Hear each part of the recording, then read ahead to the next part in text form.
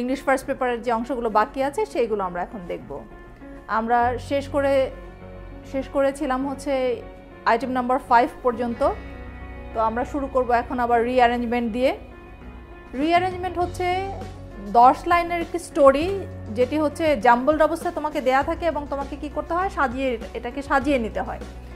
তো এই যে স্টোরিজগুলো, এগুলো হচ্ছে বিভিন্ন রকম হতে পারে। এটি ট্র্যাডিশনাল স্টোরিজ হতে পারে, এটি বায়োগ্রাফিজ হতে পারে, এটি টেক্সট বেসড হতে পারে এবং এটি নন টেক্সচুয়াল হতে পারে। আমি টেক্সট বেসডের কথা বলি। যদি টেক্সট বেস থেকে হচ্ছে আমাদের রিঅ্যারেঞ্জমেন্ট আসে, তাহলে কোন কোন জায়গা থেকে হচ্ছে এই রিঅ্যারেঞ্জমেন্টটা আসতে পারে? যেমন মনে করো আমাদের নেলসন ম্যান্ডেলা আছে একদম ইউনিট 1 এর লেসন 1 এ। এটা কিন্তু হচ্ছে আমাদের একটা রিঅ্যারেঞ্জমেন্টের জন্য খুব ভালো একটা হচ্ছে লেসন।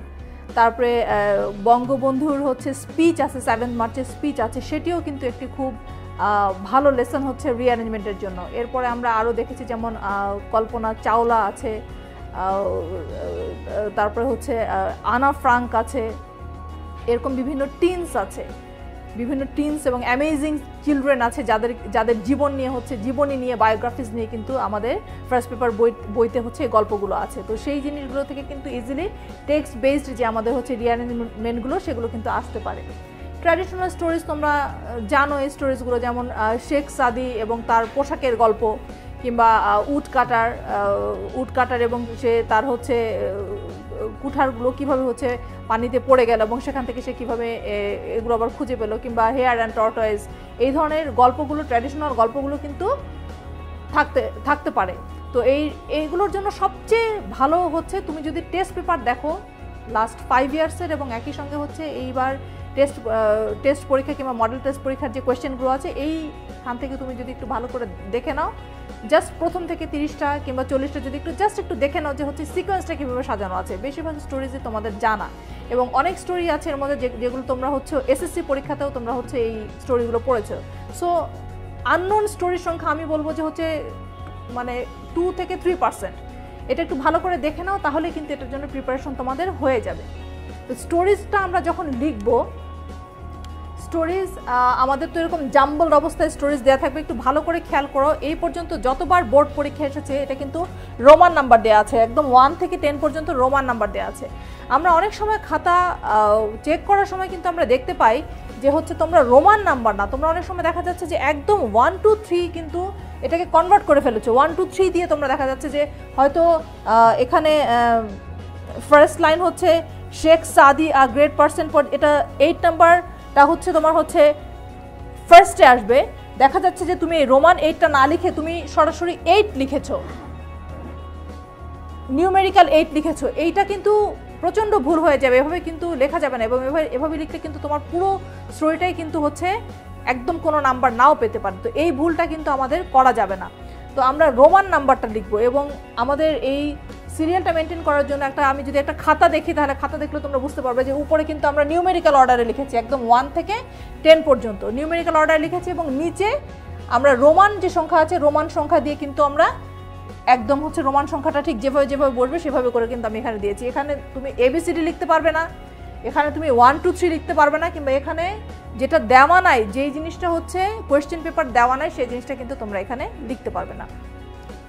আর যেমন বায়োগ্রাফিসে হচ্ছে তুমি একটা বায়োগ্রাফিস থেকে হচ্ছে ফার্স্ট লাইনটা তুমি কিভাবে খুঁজে পাবে, এখানে কবির নাম দেওয়া থাকতে পারে, কিংবা ওই বায়োগ্রাফার যার কথা বলা হচ্ছে তার নাম দেওয়া থাকতে পারে, ওয়ান্স দিয়ে শুরু হতে পারে কোনো একটা জিনিস, ইট দিয়ে শুরু হতে পারে কোনো একটা জিনিস। এগুলো কিন্তু একটু ভালো করে খেয়াল করতে হবে যে প্রপার নাউন কোথায় কোথায় ইউজ করেছে, এবং তখন সেই লাইনগুলোকে পিক করতে হবে যদি আমার আননোন হয় স্টোরিটা। আর টেক্সট বেস যদি আসে তাহলে সেই ক্ষেত্রে হচ্ছে, তো আমরা তো অনেকগুলো নাম আমরা বললামই, যেমন নেলসন ম্যান্ডেলার কথা বললাম, বঙ্গবন্ধু শেখ মুজিবুর রহমান আছেন, তারপরে আরও আমরা আমাদের টেক্সটের মধ্যে যেমন আনা ফ্রাঙ্কের কথা আমি বলেছি, কল্পনা চাওলার কথা আমি বলেছি, ভ্যালেন্টিনা তেরেস্কোভা আছে। এদের সম্পর্কে কিন্তু খুব সুন্দর বায়োগ্রাফিস আছে, এবং সবচেয়ে বড় কথা এগুলোর মধ্যে কিন্তু সিকোয়েন্স ওয়াইজ ডেট দেওয়া আছে। তো এগুলো কিন্তু সিকোয়েন্স ওয়াইজ ডেট থাকা মানে কিন্তু তোমাকে কিন্তু ক্রোনোলজি সাজিয়েই দিল, তাহলে সেই অনুযায়ী কিন্তু তোমাকে হচ্ছে এই রিঅ্যারেঞ্জমেন্টটা সাজাতে হবে, এবং এই রিঅ্যারেঞ্জমেন্টটা নিউমেরিক্যাল অর্ডারটা দেওয়ার পরে তুমি কি করবে, তুমি পুরো স্টোরিটা কিন্তু লিখে ফেলবে। আচ্ছা, তো রিঅ্যারেঞ্জমেন্টটা আমরা এভাবে লেখার পরে আমরা যেটা করতে পারি, আমাদের যে নেক্সট টপিক আছে সেই টপিকটা হচ্ছে আমাদের প্যারাগ্রাফ। আমাদের প্যারাগ্রাফটা কিভাবে আসে, আমাদের প্যারাগ্রাফটা আমরা যেটা দেখছি যে আমাদের কিছু কোয়েশ্চেনের মাধ্যমে হচ্ছে আমাদের প্যারাগ্রাফটা আছে। একটা প্যারাই কিন্তু তোমাকে আনসার করতে হবে, কিন্তু এখানে কিছু কোয়েশ্চেন, মানে তার মানে হচ্ছে গাইডিং যে হচ্ছে রুব্রিক্স সেটা কিন্তু তোমাকে এখানে দেওয়া আছে। কি কোন পার্টিকুলার বিষয়ের উপরে প্যারাগ্রাফটি হবে। ফর এক্সাম্পল গ্লোবালাইজেশন এসেছে এবং গ্লোবালাইজেশনের উপরে 4টা স্পেসিফিক কোয়েশ্চেন দেওয়া আছে। For example what is globalization, what is the positive effect of globalization, what does it affect in the developing countries, অথবা how can globalization be used for the betterment of humanity। এই যে কোয়েশ্চেনগুলো আছে এই কোয়েশ্চেনগুলোর answer দিয়ে কিন্তু তুমি এই প্যারাগ্রাফটা তুমি তৈরি করবে। একটা প্যারা তো অবশ্যই হবে, কিন্তু এটি খুব ছোট করো না। প্যারাগ্রাফের কিন্তু নাম্বার আমাদের 10, তো সেই কারণে আমরা প্যারাগ্রাফটা যখন লিখবো আমরা একটু চিন্তা করে দেখবো এটি 2.5 থেকে 3 পাতা সমান যেন হয়। এবং আমি যেটা বলেছি এর আগে ক্লাসে বলেছিলাম আমি যে প্রতিটা পাতায় হচ্ছে 13 লাইন কিংবা হচ্ছে 15 লাইনস কিন্তু আমরা লিখতে পারি। এর বেশি কিংবা হচ্ছে এর কম লিখলে কিন্তু জিনিসটা হচ্ছে খাতাটাকে অপটিমাম দেখায় না। তো সেভাবে করে আমরা কিন্তু সাজিয়ে হচ্ছে এই প্যারাগ্রাফটাকে আমরা লিখবো। আর আমি এইবারের যে টেস্টের কোয়েশ্চেনগুলো, এই টেস্টের কোয়েশ্চেনগুলো ঘেটে আমি যেটা দেখেছি যে এই বছর বিভিন্ন কলেজগুলোতে যে প্যারাগ্রাফগুলো হচ্ছে সবচেয়ে বেশি এসেছিল, তার মধ্যে যেমন folk music and modern music এসেছে। এটা কিন্তু তোমাদের নিজের টেক্সট বইয়ে কিন্তু হচ্ছে এই টপিকটা আছে এবং এটি কিন্তু খুব সুন্দর করে দেওয়া আছে যে কীভাবে folk music springs from the community values, আর কিভাবে হচ্ছে মডার্ন মিউজিকের মধ্যে হচ্ছে ইনস্ট্রুমেন্টের ব্যবহার বেশি এবং এই দুটোর পার্থক্য কোথায়। খুব সুন্দর করে কিন্তু তোমাদের টেক্সটের মধ্যে জিনিসটা লেখা আছে। তো টেক্সটটা যদি পড়ো একই সঙ্গে তোমার কোয়েশ্চেন আনসার, তোমার সামারি, তোমার ফ্লো চার্ট এবং সব কিছুর সঙ্গে কিন্তু তোমার হচ্ছে এই প্যারাগ্রাফ যেটি আছে সেটার জন্য কিন্তু প্রিপারেশন হয়ে গেল। ফেসবুক কিন্তু তোমরা হচ্ছে সবসময় তোমরা করছো, তোমরা এটা সম্পর্কে জানো, ফেসবুক সম্পর্কে এটার বেনিফিট কি, এটার অ্যাডভার্স এফেক্ট কী হতে পারে, এটা থেকে কি শিখতে পারে লোকজন, কিংবা এটা থেকে কী ধরনের ডিরেলমেন্ট হতে পারে, এই সমস্ত কিছু কিন্তু তোমার হচ্ছে প্যারাগ্রাফটার মধ্যে আসবে। সো এটাও কিন্তু অনেক স্কুল কলেজে কিন্তু এই বছর এসেছে। ইফটিজিং সম্পর্কে পড়েছো? ইফটিজিং সম্পর্কে হচ্ছে এটা কিন্তু খুব একটা উইমেন ইস্যু যেগুলো আছে, উইমেন ইস্যুই কিন্তু আসলে অনেক ইম্পর্টেন্ট এবং এগুলো কিন্তু দেখা যায় যে হচ্ছে খুব কিন্তু রিপিটেডলি এই ইস্যুগুলো নিয়ে কিন্তু বারবার কিন্তু প্যারাগ্রাফগুলো আসে। আমি দেখাই যে এখানে উইমেন ইস্যু নিয়েই হচ্ছে এই যে টেস্ট পরীক্ষা তোমাদের হয়ে গেছে, এখানে কতগুলো কলেজে এসেছে। যেমন ইফটিজিং এসেছে, এখানে দেখতে পাচ্ছ ফিমেল এডুকেশন এসেছে, তারপরে দেখো হচ্ছে আর্লি ম্যারেজ, ডাউরিটাও বেসিক্যালি উইমেন ইস্যুই, তারপরে উইমেন রিপ্রেশন, এই সমস্তগুলো কিন্তু হচ্ছে উইমেন ইস্যু। সো এই উইমেন ইস্যু নিয়ে যদি তুমি ভালো করে একটু পড়ে যাও তাহলে দেখা যাবে যে উইমেন ইস্যু নিয়ে কিন্তু কোনো ধরনের প্যারাগ্রাফ যদি আসে তাহলে তুমি কিন্তু খুব ভালোভাবে কিন্তু সেখান থেকে লিখতে পারবে। আরও একটা জিনিস যেটা এবার এসেছে যে necessity of sound relationships with the juniors, এইটা কিন্তু আমি দেখলাম যে এই বছর কিন্তু হচ্ছে অনেকগুলো কলেজ এটা এসেছে। Your childhood memories very common এবং অনেকবার আসে, এটা তোমরা দেখে যেতে পারো। নয়েজ পলিউশন, বেসিক্যালি এনভায়রনমেন্ট পলিউশনটাই যদি একটু ভালো করে পড়ে যাও তাহলে ওখান থেকে সাউন্ড পলিউশন আসুক অথবা ল্যান্ড পলিউশন আসুক অথবা ওয়াটার পলিউশন আসুক, তাহলে তোমরা কিন্তু ওটা লিখতে পারবে। ফিমেল এডুকেশনের কথা বললাম, ডাউরির কথা বললাম, আর্লি ম্যারেজ, উইমেন রিপ্রেশন। তোমাদের নিজেদের বইয়ে কিন্তু হচ্ছে শিল্পী নামে কিন্তু একটি লেসন আছে এবং যে লেসনে কিন্তু এই যে আর্লি ম্যারেজ সম্পর্কে কিন্তু খুব ভালো করে হচ্ছে একদম মাইক্রোস্কোপিক ডিটেল দিয়ে বুঝিয়ে দেওয়া হয়েছে। সো আমি সবসময় মনে করি যে টেক্সট বইটা যদি ভালো করে পড়ো, এই টেক্সট বইটাই কিন্তু তোমাকে হচ্ছে ইভেন এই গাইডের যে রাইটিংগুলো আছে এই রাইটিং পার্টে কিন্তু তোমাকে অনেক হেল্প করতে পারবে।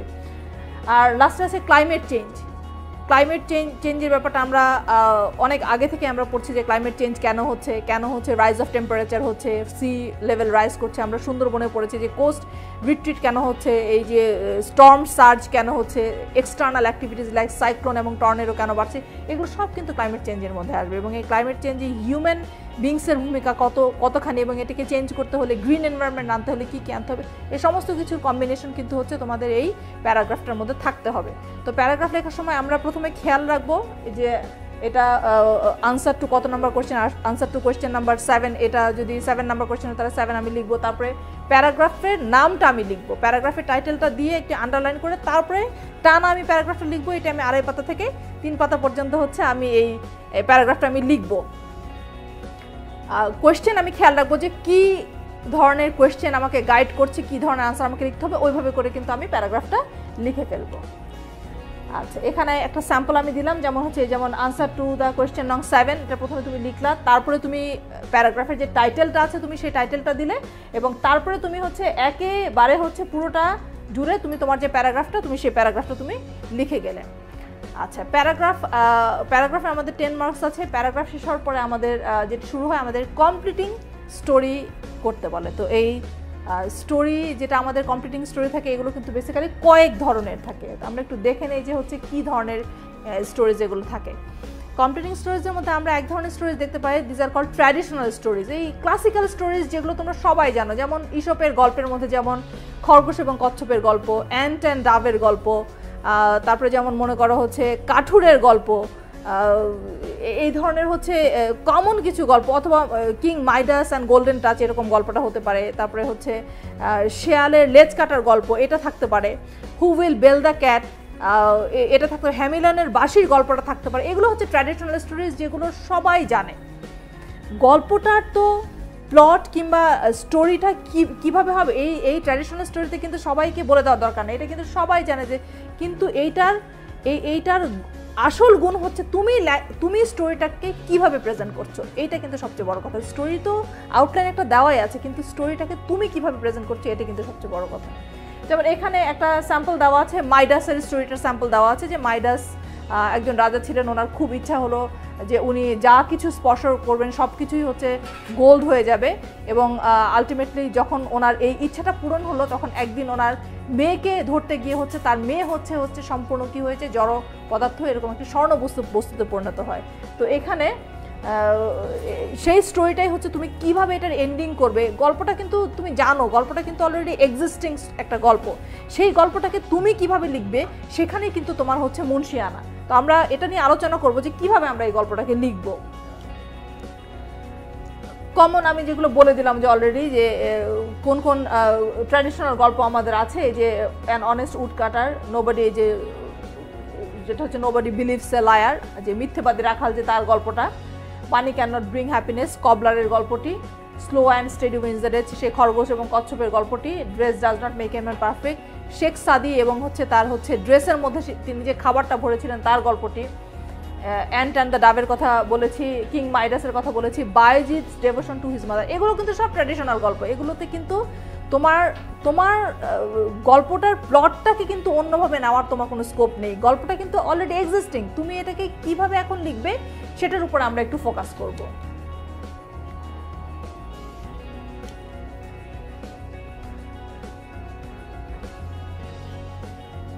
এই গল্পটা যখন আমরা লিখবো তখন আমাদেরকে সবসময় চিন্তা করতে হবে যে আমরা কোন পয়েন্ট অফ ভিউ থেকে হচ্ছে গল্পটা লিখছি, কোন পয়েন্ট অফ ভিউ থেকে গল্পটা লিখছি। সবসময় কিন্তু বলা হয় third person point of view থেকে তুমি যদি গল্পটা লেখো তাহলে কিন্তু গল্পটা সবচেয়ে ভালো হয়। Third person point of view মানে আমি হচ্ছে গল্পর প্রত্যেকটা চরিত্র সম্পর্কে জানি, এবং প্রত্যেকটা চরিত্র সম্পর্কে কিন্তু আমি হচ্ছে প্রত্যেকটা চরিত্র সম্পর্কে আমি বলতে পারবো। ফর এক্সাম্পল আমি যদি ধরি এখানে যেমন নোবডি বিলিভস এ লায়ার, আমি যদি এই গল্পটাই আমি যদি ধরি যে মিথ্যেবাদী রাখাল সে হচ্ছে প্রতিদিনই চিৎকার করে হচ্ছে বলে যে বাঘ এসেছে, কিন্তু হচ্ছে যেদিন বাঘ আসলো সেদিন হচ্ছে কেউ আর আসলো না। তো এই যে মিথ্যেবাদী রাখাল সে যেখানে এই যে মেষগুলোকে সে চড়াতে যায়, তুমি সেই সেটিংসটা তুমি বর্ণনা করতে পারো, সেই সেটিংসটা কীরকম, এবং কিভাবে সে হঠাৎ একদিন বসে থাকতে থাকতে তার মনে একটি দুষ্ট বুদ্ধি খেলে গেল, এবং সে উইমজিক্যালি ফানের বসে হচ্ছে সে হচ্ছে এই বাঘ বলে চিৎকার করতে লাগলো। তারপরে যখন সমস্ত লোক আসতো তখন সে নিজের মনে চিন্তা করতে লাগলো এটা তো একটা একটা ফানি থিং, এটা হচ্ছে এরকম ডাকলে লোকজন চলে আসে, তো এটিকে হচ্ছে সে প্রায় একটা খেলা মনে করতে লাগলো। এই যে সে এটাকে খেলা মনে করতে লাগলো, এটাকে ফান মনে করতে লাগলো, এই কথাটা কিন্তু তোমার গল্পের মধ্যে প্রজেকশন হতে হবে। এইখানেই কিন্তু দেখাতে হবে যে তুমি কিভাবে দেখছো যে মিথ্যাবাদী রাখাল কিভাবে হচ্ছে এই জিনিসটাকে হচ্ছে একদিন দুদিন 3 দিন এভাবে করে কিভাবে সে হচ্ছে লং টাইম ধরে হচ্ছে সে এই একটা জিনিসকে হচ্ছে পারসিস্ট করতে করতে এমন একটি সময় আসতো যখন হচ্ছে কোনো মানুষ হচ্ছে তাকে আর বিশ্বাস করে না। তো এটি তুমি হ্যান্ডেল করবে যে কিভাবে হচ্ছে স্টোরিটাকে হচ্ছে সামনে এগিয়ে নিতে হবে। তারপরে আরও স্টোরি আছে, যেমন কিছু কমপ্লিটিং স্টোরিজ দেওয়া হয় যেটি হচ্ছে জাস্ট তোমার ইমাজিনেশন থেকে তোমাকে লিখতে হবে, এটি কোনো এক্সিস্টিং স্টোরি নেই কিংবা এক্সিস্টিং প্লট নেই, এটাকে কিন্তু তোমার ইমাজিনেশন থেকে তোমাকে লিখতে হবে। যেমন আমি একটা এক্সাম্পল দিচ্ছি যে ইট ওয়াজ my younger brothers birthday, I along with my parents made a secret plan. আমরা একটা সিক্রেট প্ল্যান তৈরি করলাম, তোমাকে অলরেডি কথাটা বলে দিয়েছে। এখন তোমরা কি সিক্রেট প্ল্যান তৈরি করেছো, এটা কিন্তু এক্সিস্টিং স্টোরি না, এটা কিন্তু তোমাকে সম্পূর্ণ বানিয়ে লিখতে হবে যে তুমি কিভাবে এই প্ল্যানটা করলে, যে এই প্ল্যানের মাধ্যমে হচ্ছে তুমি শেষ পর্যন্ত একটা গল্প তৈরি করতে পারলে, যে তোমার ছোট ভাইয়ের বার্থডে এবং তোমার ছোট ভাইয়ের বার্থডের নিয়ে তুমি এবং তোমার বাবা মা মিলে একটি প্ল্যান করলে, একটি সিক্রেট প্ল্যান করলে, যে সিক্রেট প্ল্যানটি সে জানতে পারবে না। তাহলে সে যে এই সিক্রেট প্ল্যানটি জানতে পারবে না, তাহলে তার জন্য একই বাসা থেকে তুমি কি কি কাজ করতে হবে, যেটি কিনা শেষ পর্যন্ত একটি সারপ্রাইজ পার্টি হিসেবে কিংবা একটি সারপ্রাইজ বার্থডে পার্টি হিসেবে তার কাছে আসে। তো সেই জিনিসগুলো কিন্তু তোমাকে লিখতে হবে। তো এগুলো এটা আমরা কিভাবে লিখবো, এটা আমরা একটুখানি দেখে নেই। একটা স্টোরি লিখতে গেলে এটার একটা বিগিনিং থাকে, এটার একটা মিডল থাকে, এটার একটা এন্ড থাকে। স্টোরি হচ্ছে আস্তে আস্তে খুলতে শুরু করে। যেমন আমি ধরলাম এই স্টোরিটাই, যে হচ্ছে আমার একটি ছোট ভাই আছে, তার বার্থডের সামনে আমি বাবা মা মিলে হচ্ছে একটা প্ল্যান করলাম যে তার হচ্ছে বার্থডেতে আমি একটা সারপ্রাইজ দেবো। এখন আমার এই যে মিডল যে স্টোরিটা, এই অংশটাতেই কিন্তু আমাকে লিখতে হবে যে আমি কিভাবে হচ্ছে তার এই সারপ্রাইজটা দিব। যেমন আমরা সকাল থেকে এমন ব্যবহার করতে লাগলাম যে তার বার্থডের কথা আমাদের মনে নেই, আমরা একদম বেমালুম ভুলে গেছি। সে হয়তো বারবার ঘুরে এসে বারবার জিজ্ঞেস করার চেষ্টা করছে, কিন্তু আমরা অ্যাভয়েড করছি, বাবা মা অ্যাভয়েড করছে, আমি অ্যাভয়েড করছি, আমরা অ্যাভয়েড করছি। এর মাধ্যমে কী করছি আমরা, মিডলটা আমরা রেজিং একটা অ্যাকশনের দিকে। তো এক সময় এমন হলো যে সে ছোট ভাই কিন্তু অস্থির হয়ে গেল, কিন্তু আমরা এদিকে কি করলাম, আমরা এদিকে নানা প্ল্যান করে হচ্ছে আমরা হয়তো বাসাটাকে সাজাতে লাগলাম কিংবা এমন কিছু করতে লাগলাম, এবং ওকে আমরা কি করলাম যে আমরা বললাম যে হয়তো তাকে তার প্রাইভেট টিউটরের কাছে পাঠিয়ে দিলাম যে হচ্ছে তুমি ওখান থেকে পড়ে আসো, যেন আমরা বেমালুম ভুলে গেছি। এবং সে খুব মন খারাপ করে হচ্ছে সে বাইরে হয়তো, অথবা অন্য একটা কাজ দিয়ে দিলাম, সেই কাজ নিয়ে হয়তো সে বাইরে চলে গেল। তার মানে কি, এই মিডল স্টোরিতে এটা কিন্তু এই অ্যাকশনটা কিন্তু রেজ করছে। এবং আলটিমেটলি ক্লাইম্যাক্স পয়েন্ট কোনটা হবে, যখন সে এসে হচ্ছে সে সারপ্রাইজটা পাবে। সে বাসায় আসলো এবং এসে দেখলো যে পুরো বাসা সাজানো এবং হচ্ছে বাসার লোকজন গম গম করছে, তখনই কিন্তু সে, অথবা এটা নাও হতে পারে, এমনও হতে পারে যে বাসাটা অন্ধকার, সে সন্ধ্যার সময় ফিরে এসেছে, চুপচাপ, কাউকে দেখা যাচ্ছে না, সে খুব মন খারাপ করে ঘরের ভিতরে ঢুকলো, তারপরে হঠাৎ করে আলো জ্বলে উঠলো, তারপরে সবাই হচ্ছে তাকে সারপ্রাইজ দিল, এরকমও হতে পারে। তো তার মানে কি, এটা একটা ক্লাইম্যাক্স থাকবে এবং তারপরে আস্তে আস্তে হচ্ছে একটা ফলিং কিংবা রেজলিউশনে কিংবা একটা হচ্ছে সলিউশনের দিকে যাবে, যে হচ্ছে তারপরে সবাই হচ্ছে খুব হ্যাপি হয়ে কেকটা কাটলো, তারপরে কেউ হয়তো গান গাইলো, কেউ হয়তো মজা করলো। এইরকম করে স্টোরিটাকে কিন্তু হচ্ছে এগিয়ে নিতে হবে। এমনকি তুমি এখানে ডিটেইলিং যেগুলো আছে, সেটিংয়ের ডিটেইলিং, যেমন বাসাটা কীভাবে সাজানো হয়েছে, অথবা তোমার ছোটো ভাই কি, যেহেতু থার্ড পার্সন সিঙ্গুলার নাম্বারে গল্পটা তুমি লিখছো, তোমার ছোটো ভাই কি মনে করছে সেই কথাটাও কিন্তু হচ্ছে তুমি ওইরকম করে থার্ড পার্সন থেকে লিখলে হবে। আর যদি ফার্স্ট পার্সনে লিখো তাহলে তুমি তার বাইরে থেকে ডেসক্রাইব করতে পারো যে ওকে মন খারাপ দেখাচ্ছে, এগুলো কিন্তু করা সম্ভব। তো গল্পটা কিন্তু সম্পূর্ণ তোমার হাতে। আবার আমরা অনেক সময় কিন্তু একটা জিনিস দেখি যে গল্প লেখার সময় ছেলেমেয়েরা এক্সটেন্সিভ ডায়ালগ ইউজ করে। পুরো গল্পটা পড়লে মনে হয় যে হচ্ছে এটি আসলে একটা ডায়ালগ রাইটিং হয়েছে। এই খরগোশ এই কথাটা বলেছে, কচ্ছপ এই কথাটা বলেছে, আবার খরগোশ এই কথাটা বলেছে, আবার কচ্ছপ এই কথাটা বলেছে, এরকম করে দেখা যায় যে খরগোশ একবার বলছে, কচ্ছপ একবার বলছে। তার মানে এটা হচ্ছে আসলে স্টোরির কোনো ফরম্যাট। তুমি ডায়ালগ অবশ্যই ইউজ করতে পারো, কিন্তু ডায়ালগেরও হচ্ছে একটা লিমিটেশন আছে, এটা ডায়ালগ রাইটিং না। কিন্তু সেই ক্ষেত্রে তুমি ঠিক কোন পয়েন্টে ডায়ালগটাকে ইউজ করবে, এটা কিন্তু তুমি ঠিক করবে যে ঠিক কোন পয়েন্টে ডায়ালগটা দিলে ভালো হয়। আবার অনেক সময় খাতা দেখা যায় যে ডায়ালগটা লেখার সময় তোমরা ভিন্ন কালি ব্যবহার করো। এরকম কন্টিনিউয়াস যদি একটা লেখার মধ্যে সাদা কালো নীল কালো নীল কালো নীল, এটাও কিন্তু হচ্ছে অনেক সময় এক্সামিনারদের কিন্তু বিরক্ত করে। তো এই জিনিসগুলোও কিন্তু একটু খেয়াল রাখবে। তো স্টোরি রাইটিংয়ের সময় এই একটা বিগিনিং থাকবে, মিডল পয়েন্টে ক্লাইম্যাক্স থাকবে। তোমরা যতগুলো ট্র্যাডিশনাল স্টোরি পড়েছো প্রত্যেকটা স্টোরিতে কিন্তু ক্লাইম্যাক্স আছে, প্রত্যেকটা। যেমন মিথ্যেবাদী রাখালের গল্পটাতে ক্লাইম্যাক্স কোথায় আসলো, যে সে ডাকছে কিন্তু কোনো লোক আসছে না, সে ডাকছে কোনো লোক আসছে না, কিন্তু বাঘ এসে পড়লো, বাঘ চলে আসছে, বাঘ অনেক কাছে চলে আসছে, সে চিৎকার করে প্রাণপণে ডাকছে, তারপরেও কিন্তু কোনো লোক আসলো না, এখানে কিন্তু ক্লাইম্যাক্স পয়েন্ট। তো এইরকম কিন্তু ইভেন ট্র্যাডিশনাল সব স্টোরিগুলোতে তুমি এই ক্লাইম্যাক্স পয়েন্ট পাবে। তো তুমি যখন নিজের ইমাজিনেশন থেকে স্টোরিটা লিখবে, যদি ওই ধরনের কোয়েশ্চেনে যদি ওই ধরনের স্টোরিগুলো আসে, তাহলে কিন্তু তোমাকে সেইভাবে করে কিন্তু একটা বিগিনিং থাকতে হবে, মিডল থাকতে হবে, ক্লাইম্যাক্স থাকতে হবে, একটা এন্ড থাকতে হবে, সেভাবেই করে কিন্তু তুমি এই স্টোরিটা লিখবে। স্টোরির যে এলিমেন্টগুলো আছে আমি যদি একটু ভালো করে বুঝিয়ে দিই তাহলে তোমরা বুঝতে পারবে যে স্টোরির মধ্যে কী থাকে। স্টোরির মধ্যে হচ্ছে ক্যারেক্টার থাকে, ক্যারেক্টারের মধ্যে প্রোটাগনিস্ট মানে হচ্ছে নায়ক কেউ থাকতে পারে, অ্যান্টাগনিস্ট মানে হচ্ছে ভিলেন থাকতে পারে। আমি খরগোশ আর কচ্ছপের মধ্যে আমি ধরে নিলাম যে কচ্ছপ আমার প্রোটাগনিস্ট আর হচ্ছে অ্যান্টাগনিস্ট হচ্ছে আমার হচ্ছে খরগোশটা।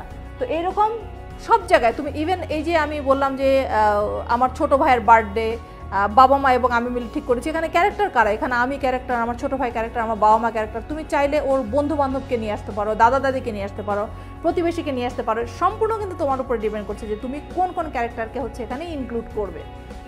তারপরে যেমন দেখো সেটিংটা খুব ইম্পর্টেন্ট সব জায়গায়। যেমন মিথ্যেবাদী রাখালের গল্পের সেটিং কোথায় ছিল, গভীর অরণ্যের পাশে হচ্ছে একটা চারণভূমি ছিল, সেখানে সেটিং, সেই চারণভূমির কিন্তু তুমি একটা বর্ণনা দিতে পারো। বার্থডে যেখানে হলে বাসাটার কিন্তু একটা সুন্দর বর্ণনা থাকতে পারে। তারপরে যেমন ধরো যে একটা কনফ্লিক্ট থাকে, সবসময় কিন্তু একটা কনফ্লিক্ট থাকে, এই কনফ্লিক্টটা কী হতে পারে, নিজের মধ্যে কিন্তু একটা কনফ্লিক্ট থাকতে পারে। যেমন মনে করো শেয়ালের লেজ কাটার গল্পে আমরা যেটা দেখতে পেয়েছি, শেয়াল যখন লেজটা যখন হারিয়ে গেল তখন কিন্তু ওর নিজের মধ্যে একটা দ্বন্দ্ব চলছিল, কনফ্লিক্ট চলছিল। সে কি করবে, সে কি গিয়ে স্বীকার করবে যে তার লেজটা কীভাবে কেটেছে, নাকি সে এটা নিয়ে কোনো বুদ্ধি করবে, সে কি করবে? নিশ্চয়ই সে যখন তার লেজটা কাটা পড়েছিল সে তখন খুবই ইনসাল্টেড ফিল করেছিল, সে খুব হচ্ছে ডিপ্রেসড ছিল। এটা কিন্তু তার যে মানসিক যে দ্বন্দ্ব, ইন্টারনাল কনফ্লিক্ট, এটা কিন্তু প্রকাশ করে। তারপরে এক্সটার্নাল কনফ্লিক্ট থাকতে পারে, এক্সটার্নাল বাইরের পৃথিবীর সঙ্গে যে কনফ্লিক্ট, যেমন বাইরের পৃথিবীর সঙ্গে যে কনফ্লিক্ট আমরা হচ্ছে মিথ্যেবাদী রাখালের গল্পে কিন্তু আমরা দেখতে পারি। যেমন হচ্ছে ওই মিথ্যেবাদী রাখালের সঙ্গে যে অন্যান্য যে মানুষ আছে সেই মানুষের যে কনফ্লিক্টটা, এটাকে কিন্তু বাইরের কনফ্লিক্ট আমরা ধরতে পারি। তো এক্সটার্নাল কনফ্লিক্টের মধ্যে এটা এমনও হতে পারে নেচারের সাথে হচ্ছে একটা মানুষের কনফ্লিক্ট হতে পারে, ঝড় বৃষ্টি, বন্যা, খরা, এগুলোর সঙ্গে হচ্ছে এগুলোর সঙ্গে বিরোধ থাকতে পারে। অথবা এমন ইমাজিনারি স্টোরি হতে পারে যে তুমি রাস্তায় নেমেছো এবং হঠাৎ করে তুমি বাইরে দেখলে যে একটা অ্যাক্সিডেন্ট তোমার চোখের সামনে ঘটে গেল। তাহলে এই যে হঠাৎ করে একটা জিনিস ঘটে গেল যেটা তোমার আয়ত্তের বাইরে, তুমি সেটাকে কিভাবে ডিল করবে? অথবা পার্সন ভার্সেস পার্সন, একটা মানুষের সঙ্গে অন্য মানুষের যে লড়াই সেটা হবে। অথবা পার্সন ভার্সেস সোসাইটির সঙ্গে হচ্ছে লড়াই হতে পারে, যে সোসাইটি কোনো কিছু মানছে না, সেই জিনিসটা হচ্ছে কেউ প্রতিষ্ঠিত করার চেষ্টা করছে, সেই জিনিসটা কিন্তু একটা গল্পে থাকতে পারে। তো যে কোনো জিনিসই কিন্তু এখানে গল্পে থাকতে পারে। আর থিমের মধ্যে কিন্তু একটা সেন্ট্রাল আইডিয়া অবশ্যই সবগুলোর মধ্যে আছে, একটা মোরাল লেসন থাকে। কিন্তু আমরা কিন্তু কখনোই স্টোরির ক্ষেত্রে কখনোই কোনো মোরাল কিন্তু আমরা হচ্ছে নিচে আমরা দিব না, এটি কিন্তু একদম প্রহিবিটেড। আমরা হচ্ছে শুরুতে একটা টাইটেল লিখতে পারি, কিন্তু আমরা শেষে কিন্তু কোনো মোরাল দিব না। এবং আরেকটা জিনিস যেটা অনেক সময় আমরা খাতায় দেখতে পাই, অনেক সময় 40% খাতাতেই আমরা যেটা দেখতে পাই, যে গল্পটা শেষ করার সঙ্গে সঙ্গে হচ্ছে এক রাইটারের একটা কমেন্ট আমরা পাই। যেমন তুমি গল্পটা লিখেছো, গল্পটা লেখার পর তুমি বলছো যে from this story we learn from this story, এরকম একটা কথা বলা থাকে। অথবা the moral of the stories, অথবা to sum up the story, এরকম করে কিন্তু তোমরা দেখা যায় যে অনেক সময় একটা কমেন্ট করে ফেলো। তুমি বলো কিংবা তোমরাই বলো, একটা স্টোরি তোমরা যে রবীন্দ্রনাথের গল্প পড়েছো না বাংলায়, তোমরা হচ্ছে সমারসেট মমের লাঞ্ছন পড়েছো না, এখানে কি তোমরা কখনো পেয়েছো যে গল্পটা শেষ করার পরে রবীন্দ্রনাথ এইরকম কথাবার্তা বলেছে যে হৈমন্তী গল্প পড়িয়া শিখিলাম যে, তোমরা বলো আসলে তাহলে কীরকম হলো? এটা তো কোনো গল্প হলো না, তাই না? তো এই গল্পে তোমার কমেন্ট করা যাবে না যে এখানে গল্পটা শেষ হয়েছে, যে মিথ্যেবাদী রাখালকে হচ্ছে বাঘে যে খেয়ে ফেললো এবং বাকি লোকজন এসে যে তার জন্য সমবেদনা প্রকাশ করছে কিংবা বলছে যে এরকম করলে এই জিনিসটাই হয়, এইখানেই শেষ হয়ে যাবে। এখানে তোমার কিন্তু বলার কোনো জায়গা নেই আসলে, যে হচ্ছে এখান থেকে আমরা শিখলাম কিংবা এখান থেকে লোকজন শিখলো যে মিথ্যেবাদী রাখালের মতো হতে হয় না। এই কমেন্টটা করার কিন্তু কোনো স্পেস কিন্তু এখানে নাই। সো এটা করবে না, এটা করলে কিন্তু আসলে নাম্বার কিন্তু কমে যাবে, কারণ এটা কিন্তু স্টোরি রাইটিংকে কিন্তু তুমি ভায়োলেট করলাম। স্টোরি রাইটিংয়ের যে হচ্ছে পয়েন্ট অফ ভিউ, এই পয়েন্ট অফ ভিউ থেকে কিন্তু তুমি সরে আসছো, তুমি কিন্তু সম্পূর্ণ তোমার নিজের একটা মতামত প্রকাশ করছো, এটা কিন্তু করা যাবে না। এটা গেল হচ্ছে এলিমেন্ট অফ দ্য স্টোরিজ। আচ্ছা, অনেকক্ষণ ধরে আমরা স্টোরি পড়ছি, এখন একটু আমরা দেখি যে আমরা এর আগের পর্বে আমরা কিছু স্ট্রেস ম্যানেজমেন্ট টেকনিক শিখেছি। এখানে আমরা যেটা দেখতে পাচ্ছি যে পড়বে যখন, অনেক আইটেম যখন পড়বে, মাঝে মাঝে রেস্ট নেবে, কখনোই হচ্ছে ঘুমটাকে নষ্ট করবে না। আর আরেকটা জিনিস, এক্সারসাইজ করবে, এটা একদম সত্যি কথা। তোমরা এটা করে দেখতে পারো, যে 1 2 3 4 যখন করবা দেখবা যে হচ্ছে এক্সারসাইজটা খুব ভালোভাবে হচ্ছে তোমাকে কাজ দিচ্ছে।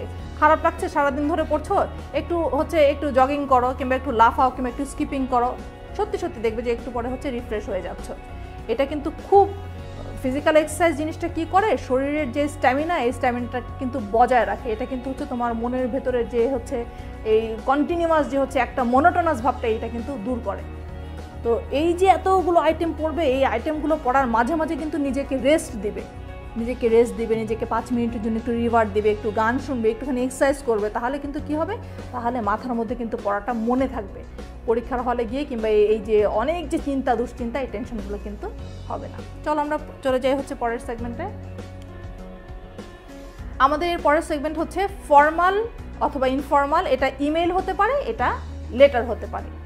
ইমেলের ব্যাপারে তো ফরম্যাট, আমরা ইমেল আমাদের সবার আছে, আমরা কিন্তু ইমেলের ফরম্যাটটা জানি। ইমেলের ফরম্যাটে কি হয়, ফ্রম দিতে হয়, টু দিতে হয়, ডেট দিতে হয়, কোথাও কোথাও সেন্ট থাকে, তুমি ডেটও দিতে পারো, সেন্ট। এটা কিন্তু SENT, এটা কিন্তু ডি লিখবা না, সেন্ড হবে না, SENT হবে। আর তারপরে সাবজেক্ট থাকবে। তো ফ্রমের মধ্যে যে কোনো একটা নাম দিয়ে একটা ইমেল আইডি যেরকম হয় সেভাবে দিবে, টু এর মধ্যেও তাই দিবে।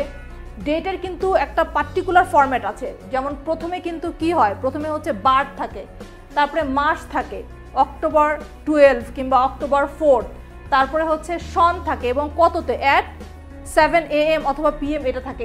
এই ফরম্যাটটা কিন্তু সব ইমেলে কিন্তু একই রকমভাবে থাকে। তো এটা কিন্তু খেয়াল করো, কিন্তু বার্থ থাকবে, মাস থাকবে, ডেট থাকবে, সন থাকবে এবং পার্টিকুলার কোন টাইম, সেই টাইমটা AM কিংবা PM সেটা কিন্তু স্পেসিফিক্যালি লেখা থাকে।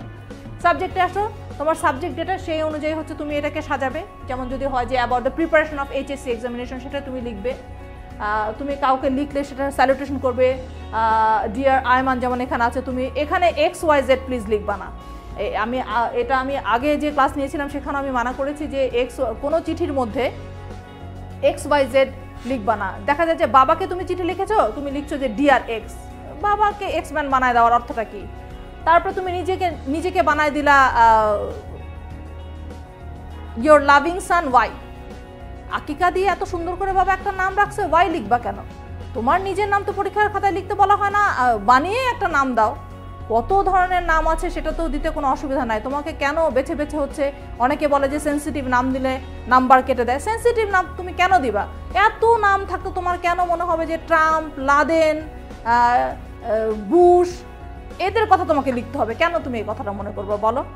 এইটা মনে করা ঠিক না। একদম নিরীহ ধরনের একটা নাম দিবা, দেখবা যে লেখাটা ভালো হবে। আর ইমেল ছোট লিখবা, ইমেল বেশি বড় করবে না, ইমেলটা বেশি বড় করবে না। এটা এই 8 to 10 lines enough, 8 to 10 line sentences বলবো আমি, 8 to 10 সেন্টেন্সেস ইনাফ। এটাকে ওইভাবে করে সুন্দর করে লিখবে। আমরা অনেক সময় যেটা করি যে হচ্ছে ইমেইল কিংবা এই ধরনগুলো, যে ইংলিশ কায়দা এবং বাংলা কায়দার মধ্যে পার্থক্য কিন্তু আছে। আমরা বাংলাতে কিন্তু লিখি যে প্রথমে আমার সালাম নিও, আমার ভালোবাসা নিও, কিন্তু ইংলিশ সিস্টেমে কিন্তু আমরা আসলে এভাবে বলি না। ইংলিশ সিস্টেমে কিন্তু এই কথাটা আসে পরে, যেমন আমরা বলি কনভে মাই সালাম to your parents, convey my regards to your grand parents, এভাবে কিন্তু আমরা বলি। তো এই জিনিসগুলো কিন্তু একটু খেয়াল রাখবে যে সোসাইটির যে এটিকেট, যেই ইমেইল রাইটিংয়ের কালচার যেরকম, সেভাবে যেন আমরা থাকি।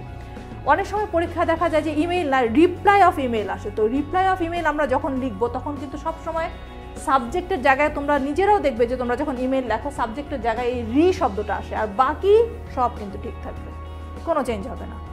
শুধুমাত্র এখানে ফ্রম টু একই রকম থাকবে, ডেট লিখো অথবা সেন্ট লিখো একই রকম থাকবে, সাবজেক্টের জায়গায় কিন্তু রি হবে যদি রিপ্লাই অফ ইমেইল তোমার কাছে চায়।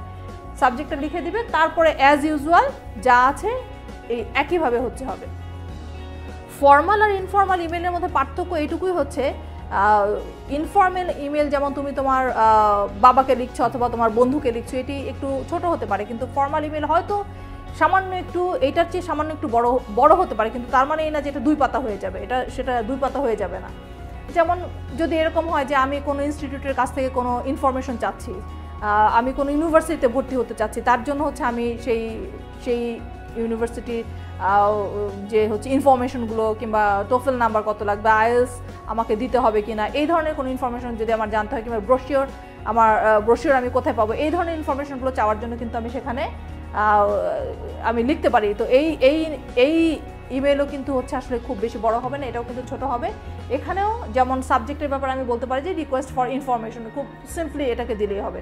আর এখানে ডিয়ার স্যার অর ম্যাডাম, তুমি এখানে শুধু ডিয়ার স্যারও লিখতে পারো, এটা কোনো সমস্যা না। তারপরে তুমি যেহেতু ইনফরমেশন চাচ্ছ তোমার কারেন্ট স্ট্যাটাস তুমি বলতে পারো, যেমন I am currently a student of Oxford university, I am planning to study, এটা বলতে পারো যে হচ্ছে তুমি কীভাবে আরও পোস্ট ডক্টরেট করার জন্য অথবা তুমি হচ্ছে ডক্টরেট করার জন্য তুমি আরও অন্য ইউনিভার্সিটিতে ভর্তি হতে চাও। স্বপ্নটাকে বড় রাখবে, স্বপ্নটাকে বড় রাখলে কী হবে, আসলে জীবনকেও হচ্ছে সত্যিভাবে বড় করে পাওয়া যায়। লাস্টের লাইনটা দেখো, যেমন এগুলো ফর্মাল ইমেইলে কিন্তু এগুলো খুব কমন জিনিস, এগুলো হচ্ছে একই রকম থাকে, এগুলোতে কিন্তু কোনো চেঞ্জ হয় না। যেমন thank you very much for your assistance and I look forward to hearing from you. ঠিক আছে, এই জিনিসগুলো যেটা ফর্মাল ইমেলে কিন্তু আমরা সব ফর্মাল ইমেলে কিন্তু আমরা এই জিনিসগুলো হচ্ছে লিখতে পারি। এখানে যেমন সিনসিয়ারলি, আমি কিন্তু এখানে সিনসিয়ারলি ইয়োর্স কিংবা হচ্ছে উইথ লাভ, এই কথাগুলো কিন্তু আমি কখনো কোনো ফর্মাল ইমেলে দিতে পারবো না, যদিও আমরা কিন্তু খাতায় এই জিনিসগুলো পাই। এখানে কিন্তু সবসময় এই সিনসিয়ারলি ফেথফুলি এই জিনিসগুলো কিন্তু তুমি লিখবে। এখানে উইথ লাভ কিংবা হচ্ছে ইয়োর্স এভার, একটা ফর্মাল ইমেলে কিন্তু এগুলো আসলে যায় না। আর কি আছে আমাদের হচ্ছে লেটার থাকে, ফর্মাল অথবা ইনফর্মাল লেটার থাকে। লেটার লেখার ব্যাপারে যেটা হয় যে তুমি ডান দিকে সব তুমি ঠিকানাটা দিবে, তারপরে হচ্ছে তোমার বাবাকে যদি লিখতে হয় মাই ডিয়ার ফাদার, এভাবে করে তুমি লিখতে পারো। এখানে সে হয়তো কোনো তার কাছ থেকে তুমি হয়তো কোনো কিছু চাচ্ছ, তাহলে সেই ক্ষেত্রে আই রিসিভড ইউ লেটার এভাবে দিয়ে তুমি শুরু করতে পারো। এই লেটারটাও কিন্তু একেবারে অনেক বড় হবে না, তবে এইটা কিন্তু অবশ্যই একটা হচ্ছে ইনফর্মাল লেটার কিন্তু একটা ইমেইলের চেয়ে বড় হবে। এইটা কিন্তু রেঞ্জে কিন্তু 1.5 পাতা পর্যন্ত হতে পারে, এটার কোনো সমস্যা নেই।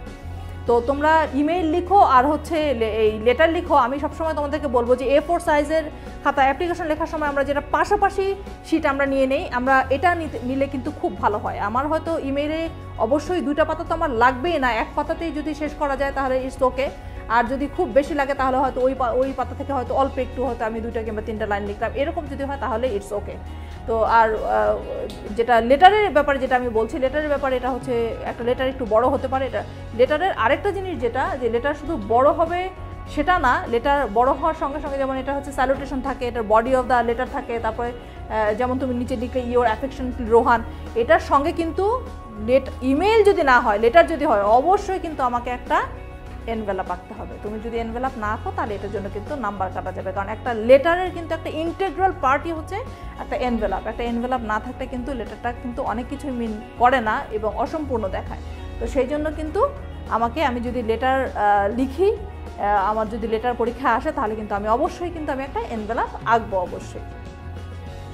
এরপরে চলে আসি আমরা হচ্ছে গ্রাফে। আমাদের গ্রাফ থাকতে পারে, আমাদের চার্ট থাকতে পারে, আমাদের হচ্ছে ম্যাপ থাকতে পারে। গ্রাফের মধ্যে আবার আমাদের বার গ্রাফ থাকতে পারে, আমাদের পাই চার্ট থাকতে পারে, ম্যাপিং থাকতে পারে। তো এগুলো হচ্ছে আমরা কিভাবে লিখবো, এটা আমার যে আগের ক্লাসটা ছিল আমি কিন্তু একদম খুব ডিটেইলড আলোচনা করেছিলাম। আমি একটু ছোট্ট করে এখানে বলে দিচ্ছি। গ্রাফ যদি বার গ্রাফ হয় তাহলে সেই ক্ষেত্রে আমাদেরকে খেয়াল রাখতে হবে যে এইটার কিন্তু একটা ভার্টিক্যাল এক্সিস আছে, এটার একটা হরাইজন্টাল এক্সিস আছে। এবং আমি একদম প্রথমে দেখেই আমি গ্রাফটাতে যা দেখতে পাই আমি সেটা কিন্তু আমার প্রথম প্যারা, আমার গ্রাফটার প্রথম প্যারা।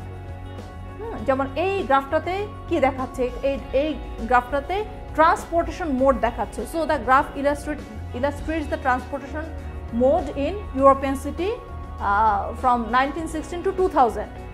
তারপর আমি এখানে বলতে পারি যে in the vertical axis it gives the number of percentage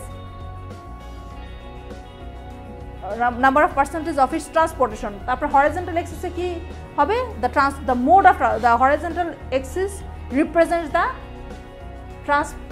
transportation mode. তো এরকম করে আমি প্রথম, ইভেন তুমি বলতে পারো যে বার গ্রাফগুলোর মধ্যে যদি তোমাদের হচ্ছে ব্ল্যাক অ্যান্ড হোয়াইট থাকবে, এমন যদি হয় একটা বার ব্ল্যাক, একটা বার হোয়াইট, একটা বার হচ্ছে একটু গ্রে, তাহলে সেক্ষেত্রে তুমি সেই কথাটা বলতে পারো যে কোন বারটা হচ্ছে কি রিপ্রেজেন্ট করে। এটা গেল হচ্ছে আমার ফার্স্ট প্যারার কথা।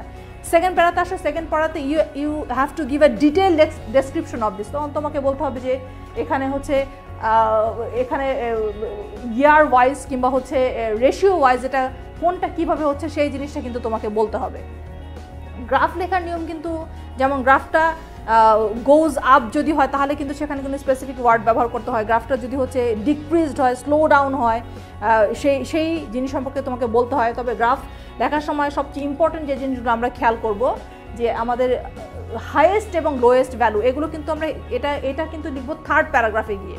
সেকেন্ড প্যারাগ্রাফে শুধু ডিটেল ডেসক্রিপশন দিব যে হচ্ছে এই বছর থেকে ওই বছরের পার্থক্য কত, এই বছর থেকে ওই বছর কত বাড়লো, এই বছর থেকে ওই বছর কত কমলো, কিংবা কম্প্যারিজন থাকলে সেটা আমি দিব।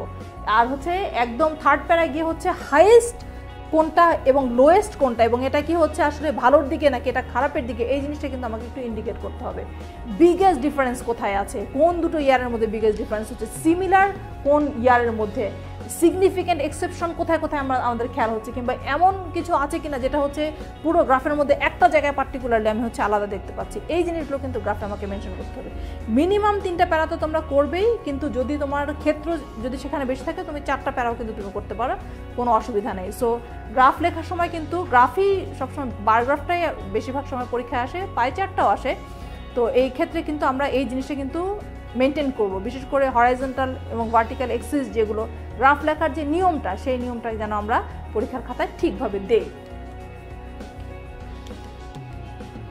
আরও আসতে পারে পাই চার্ট। পাই চার্টের মধ্যে যেটা হয় যে একটা পাই চার্টকে হচ্ছে বিভিন্ন সেগমেন্টে ভাগ করে সেই ভাগগুলোর বিভিন্ন এরিয়া কিন্তু অনেক সময় পার্সেন্টেজে দেওয়া হয়, অনেক সময় হচ্ছে শুধুমাত্র নিউমেরিক্যাল নাম্বারে দেওয়া হয়, এবং সেক্ষেত্রে হচ্ছে বিভিন্ন সেগমেন্ট হচ্ছে এখানে দেওয়া থাকে।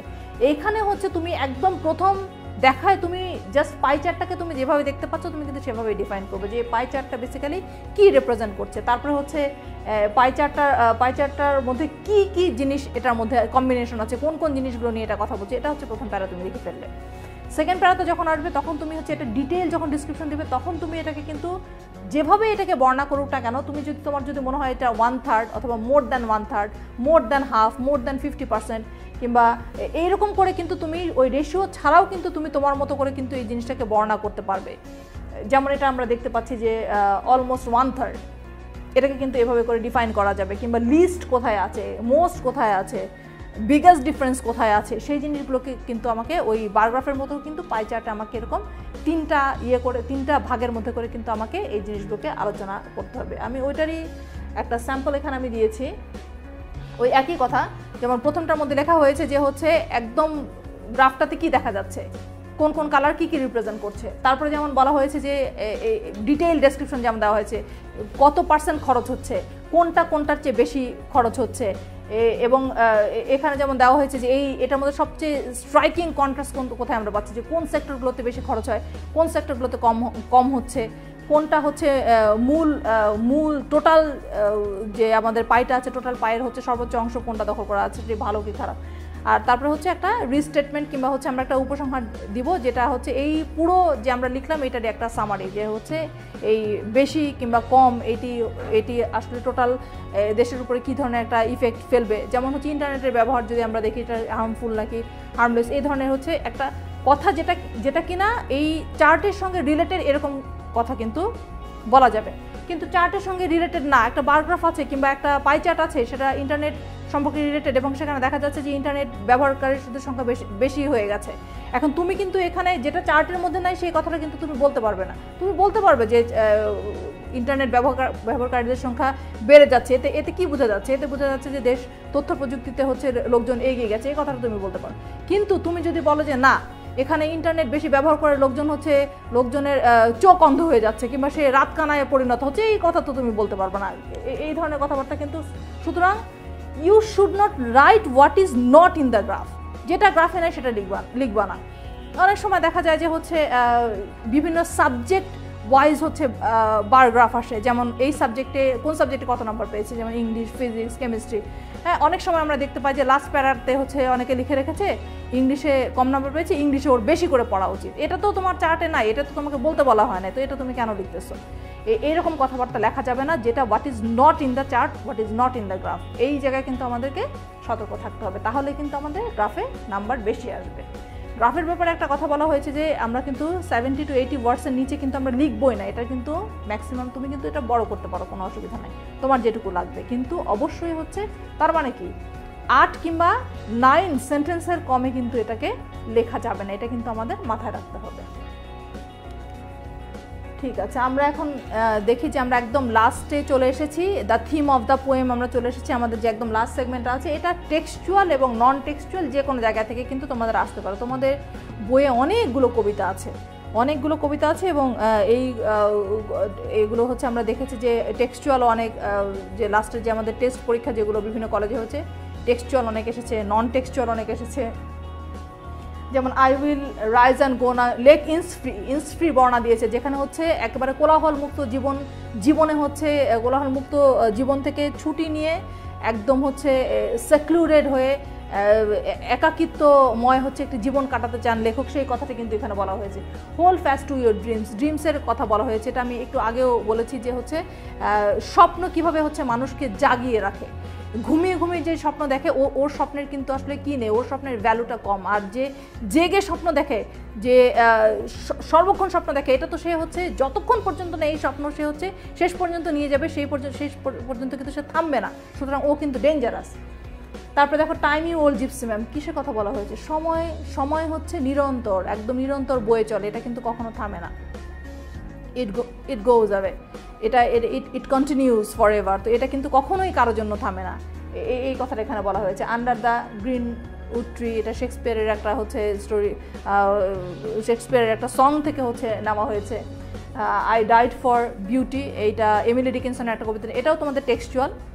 এখানে কিন্তু যেটা দেওয়া হয়েছে ডেথকে খুব হচ্ছে কমন প্লেস অর্ডিনারি সাবস্টেন্স হিসেবে দেখানো হয়েছে। আরও দেখানো হয়েছে যে death is a great leveller, যেটা কিনা তোমার আইডিয়া, তোমার যে ফিজিক্যাল বিং, সমস্ত কিছুই কিন্তু একটা ডেথের সঙ্গে সঙ্গে তোমার প্রিন্সিপালস, তোমার আইডিয়া, তোমার বিলিফ সব কিছু কিন্তু তোমার ডেথের সঙ্গে সঙ্গে হচ্ছে চলে যায়। ডেথটাকে এমন কমন প্লেস হিসেবে এখানে দেখানো হয়েছে যেমন মনে হচ্ছে যে you R visiting the next room, পাশের রুম তুমি ভিজিট করছো, এরকম করে হচ্ছে এটাকে খুব হরিফিক না করে এটাকে হচ্ছে ordinary the integral part of your life, এভাবে করে দেখানো হয়েছে। ফেয়ার ড্যাফোডিলসের কথা তোমরা জানো, এটা কি বলা হয়েছে? এটা হচ্ছে এভরিথিং ইজ ট্রানজিটরি, জীবনের সমস্ত কিছু ক্ষণস্থায়ী, কোনো কিছুই হচ্ছে শেষ পর্যন্ত টিকে থাকবে না, সেই কথাটা বলা হয়েছে।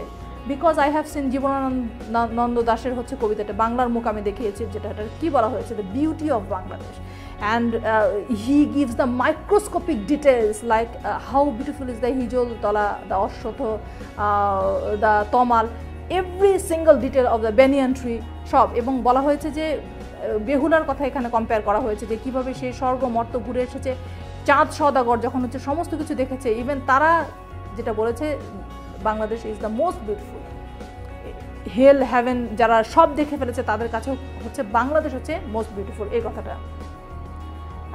অল পিপল ড্রিম, ওটা ড্রিমের কথা যেটা বললাম একই ধরনের, যে ড্রিম হচ্ছে কীভাবে মানুষকে বাঁচিয়ে রাখে, তো এগুলো কিন্তু textual. Time you old gypsy ম্যানটা textual না, তো এরকম হচ্ছে টেক্সটগুলো পড়ো এবং হচ্ছে দেখো যে টেস্ট পেপারে আরও অন্যান্য কী ধরনের জিনিস আছে, আমি এটা কয়েকটা আমি নোট করেছি, এগুলো অবশ্যই পড়বে, এগুলো একটু ভালো করে একটুখানি দেখে নেবে, দেখলেই হবে, কারণ থিম কিন্তু তোমাকে অনেক বড় লিখতে হবে না, তোমাকে কিন্তু এটা হচ্ছে মূল জিনিসটা কিন্তু তোমাকে লিখতে হবে। এখানে থিমের ব্যাপারে যেটা বোর্ডের ইনস্ট্রাকশন আছে যে 50 ওয়ার্ডসের বেশি তুমি লিখতে পারবে না, তার মানে 6 লাইন্স, ম্যাক্সিমাম 6 to 7 লাইন্স। এবং এটাকে প্যারা করো না, কারণ এনসিটিভিতে যেটা বলা হয়েছে তারা কিন্তু যে স্যাম্পলটা পাঠিয়েছে এখানে কিন্তু কোনো তারা প্যারা করেনি, সো প্যারা না করে লেখাটাই হচ্ছে বেটার হবে। এখানে যেমন এটা আমি কিছুক্ষণ আগে তোমাদেরকে বলেই দিলাম যে I died for beauty but was scarce, এটা হচ্ছে এমিলি ডিকিনসনের যে কবিতাটা, ওইটাই হচ্ছে ডেথ, যেটা গ্রেট লেভেলার, যেটা হচ্ছে সব কিছু তোমার প্রিন্সিপালস, তোমার আইডিয়াস, তোমার everything will be erased by death, সেই কথাটাই হচ্ছে এখানে বলা হচ্ছে। তো অনেক তো হলো পুরো সিলেবাস নিয়ে আলোচনা। পরীক্ষায় তো আসলে পরীক্ষাটা কিন্তু শুধু সিলেবাস না, দেখো সিলেবাসের সঙ্গে তোমাকে কিন্তু স্ট্রেস হ্যান্ডেল করতে হয়, সিলেবাসের সঙ্গে কিন্তু তোমাকে টাইম ম্যানেজ করতে হয়, এবং হচ্ছে আরও অনেক জিনিস আছে যেটা কিন্তু আমাদের পরীক্ষার হলে কিন্তু আমাদেরকে খুব সতর্কভাবে ডিল করতে হয়। যেমন ইউজ পেন্সিলস ফার্স্ট, তোমরা যে সার্কেলগুলো ফিল আপ করো অনেক সময় দেখা যায় যে সার্কেলগুলো ভুল করে ফেলো, পেন্সিল দিয়ে ছোট্ট করে একটা দাগ দিয়ে নিবে, ছোট্ট করে একটা দাগ দিয়ে নিয়ে সেইখানে হচ্ছে সেটি পরে আবার মিলিয়ে নিয়ে তারপরে হচ্ছে সেটাকে পূরণ করতে পারো। অনেক সময় তোমরা উপরে ডিজিটগুলো যখন তোমরা লিখো, তোমাদের রেজিস্ট্রেশন নাম্বার, তোমাদের রোল নাম্বার, এগুলো কখনোই বাংলা লিখবে না, কারণ তোমার যে ঘরটা দেওয়া আছে ওটা কিন্তু ইংরেজিতে দেওয়া আছে, তুমি ইংলিশে লিখবে। ভুল যদি হয়ে যায়, বাই চান্স কোনো একটা ডিজিট লিখতে তোমার ভুল হয়ে গেল, এটাকে ঘষা মাজা, ছেঁড়া কিংবা একদম গোল দাগ করা এগুলো করবে না, এটা এক টানে কেটে দিয়ে উপরে আবার সুন্দর করে লিখবে। এগুলো সবসময় মনে রাখবে যে একটা কোনো জিনিস ভুল হয়ে গেলে এটা কিন্তু সলিউশন আছে, এটা নিয়ে প্যানিকড হওয়ার কিছু নাই। তারপরে যেমন হচ্ছে আগে আগে যাবে পরীক্ষার হলে, আগে আগে পরীক্ষা হলে যাবে, কারণ 30 মিনিটস আগে কিন্তু খাতা দেওয়ার নিয়মই বলেছে বোর্ড। তো তোমরা কিন্তু গিয়ে ওটাকে স্কেল করতে পারো, ওটাকে দাগ টানতে পারো, অনেক বৃত্ত আছে সেগুলোকে পূরণ করতে পারো। এমসিকিউ থাকলে তো হচ্ছে ডাবল শিট পূরণ করতে হয়, এই জিনিসগুলো হচ্ছে তোমাদের দেখতে হবে। অনেককে আমরা দেখতে পাই যে পরীক্ষার খাতায় তোমরা সবুজ কালি ইউজ করো, সবুজ কালি কিন্তু হেড এক্সামিনারের কালি, এইটা কিন্তু ইউজ করা ঠিক না, ঠিক আছে? তুমি কালো ইউজ করতে পারো, তুমি ব্লু ইউজ করতে পারো, হ্যাঁ, সেভাবে করে তুমি ইউজ করতে পারো, কিন্তু রেড কিংবা পিঙ্ক কিংবা হচ্ছে গ্রিন যেটা, এই কালিগুলো আসলে ইউজ করা ঠিক না। আর হচ্ছে সময় তোমার যেমনই হোক না কেন, টাইম তো তুমি তো ঘড়ি তো তুমি নিয়ে যাবে, তুমি কিন্তু কখনোই কোনো কোয়েশ্চেন ছেড়ে আসবে না, তুমি ছোট করে লেখো। কোনো কোয়েশ্চেন তোমার যদি এমন হয় যে তোমার দুটো কোয়েশ্চেন লেখার সময় নেয়, তাহলে দুটো কোয়েশ্চেনই ছোট ছোট করে লেখো, তুমি একটা কোয়েশ্চেন বড় করে লেখো না। কারণ এটা কিন্তু অনেক রিসার্চ করে বের করেছেন যে হচ্ছে পরীক্ষার খাতায় কীভাবে হলে কিন্তু নাম্বার বেশি থাকে। তুমি যদি দুইটা কোয়েশ্চেন হাফ করে দাও তাহলে তোমার নাম্বার বেশি আসবে একটা কোয়েশ্চেন ফুল দেওয়ার চেয়ে। তো সেই ক্ষেত্রে কিন্তু কোয়েশ্চেন কখনো হচ্ছে কি করবে না, কোয়েশ্চেন কখনো ছেড়ে আসবে না। ওএমআর-এর খাতা ভাঁজ করার সময় অনেক সময় দেখা যায় যে ওএমআর-এর যে শিটটা তোমরা হচ্ছে ভাঁজ ফেলে দিয়েছো, তো এই ওএমআর-এর শিটে কিন্তু ভাঁজ ফেলা যাবে না, তাহলে কিন্তু মেশিন এটা নিবে না। তোমরা দেখবে যে খাতার এক সাইডে একটা সেলাইয়ের দাগ আছে, আর এক সাইডে হচ্ছে শুধু হচ্ছে একটা সুইয়ের দাগ আছে। তো সেলাই যেখানে সত্যিকারের সেলাই করা আছে সেইটাকে মূল ধরে সেখান থেকে খাতাটাকে ভাঁজ করবে, তাহলে দেখবে যে ওএমআর যে শিটটা আছে সেটার উপরে হচ্ছে কোনো দাগ পড়বে না। তো আজকে এই টোটাল যে ক্লাসটা আছে, ক্লাসটাতে আমরা পুরো ফার্স্ট পেপারের অনেকখানি রিভিশন দেওয়ার চেষ্টা করলাম, যে টেক্সচুয়াল অনেক জিনিস নিয়ে আমরা আলোচনা করেছি। আমাদের যে রিডিং পার্ট আছে 60 মার্কসের, আমাদের যে রাইটিং পার্ট আছে 40 মার্কসের, এই সব কিছু নিয়ে আমরা আলোচনা করলাম। আশা করি রুটিন ঠিক মতো সাজিয়ে সুন্দরভাবে পড়ে হচ্ছে তোমরা এটির উপরে, আর কালকে তোমাদের হাতে সময় আছে, তোমরা এটির উপরে পড়াশোনা করবে। এবং আশা করছি সবচেয়ে বড় কথা হচ্ছে ভিজুয়ালাইজ করা, যে হচ্ছে তুমি যে পরীক্ষায় ভালো করবে, এই ভিজুয়ালাইজেশন কিন্তু তোমার হতে হবে। তো শুভরাত্রি, এবং সবাই ভালো করে পরীক্ষা দাও। আশা করছি সবাই ভালো রেজাল্ট করবে এবং সবাই হচ্ছে পরীক্ষায় A+ পাবে।